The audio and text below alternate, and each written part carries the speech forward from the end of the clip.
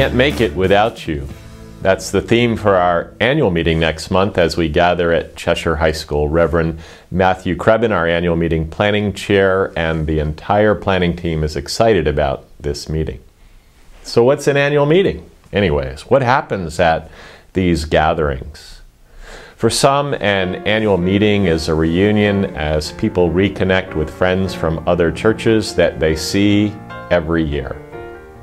An annual meeting is a time to conduct some of our important business, to act upon the budget, to consider 2 resolutions, ending mass incarceration for nonviolent offenders and a resolution regarding the Israeli-Palestinian conflict. We'll also hold elections for our new conference leadership. We are most pleased to have Dr. Mary Ludi, who is interim senior minister at Wellesley Village Church in Massachusetts, serving as our theological reflector. She'll give us insights and impressions and thoughts about our gathering as it unfolds. Annual meetings are time for worship, and we'll worship 3 times during this gathering. Steve Kemp, the pastor of Faith Congregational Church in Hartford, will be preaching at our closing worship. Annual meetings, of course, are a time to eat and break bread around the table.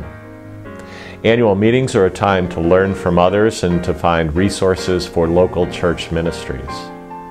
At this upcoming meeting, there'll be 2 important times of recognition. This is the 20th year of our Korean partnership with the PROK of South Korea, so we'll hear from those partners and celebrate this relationship. Our Living Waters Award will be presented to Ann Kirkpatrick and Joanne Horniak of Summers and Dr. Gordon and Nancy Crouch of Simsbury. This award is presented to lay people whose activity in the workplace has made a difference in the lives of others. Annual meetings are also a time to celebrate the DNA of the conference, and towards that end we will be invited to hear more about our vision for the conference of the future. The scripture passage that has been chosen to give shape and form to our meeting this year is 1 Corinthians chapter 12. We want to encourage all of you who will be attending the meeting to read this chapter in advance.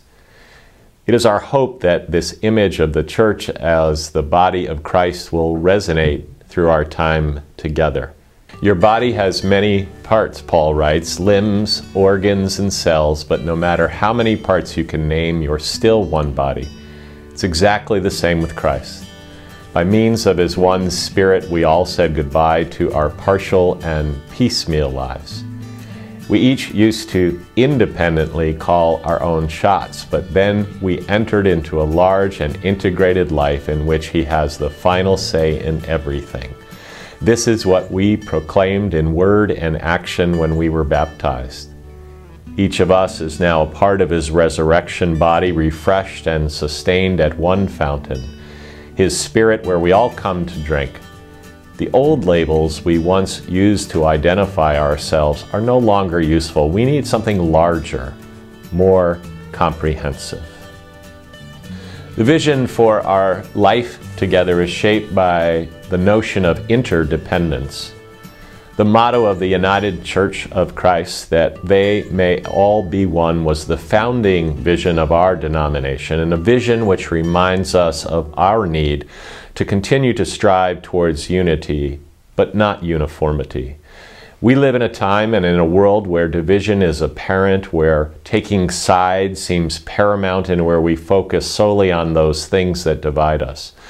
What might it look like if we claim that we're part of the body of Christ, and that finding ways of strengthening our common witness is the direction in which all of us are called to in these days?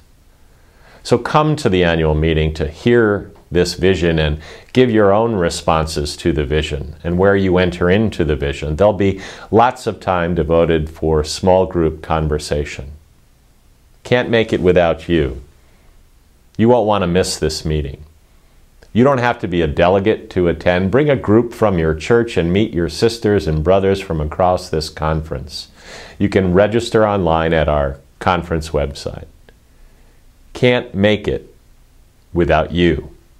I'm looking forward to this gathering of the Connecticut Conference of the United Church of Christ. I'll see you in Cheshire.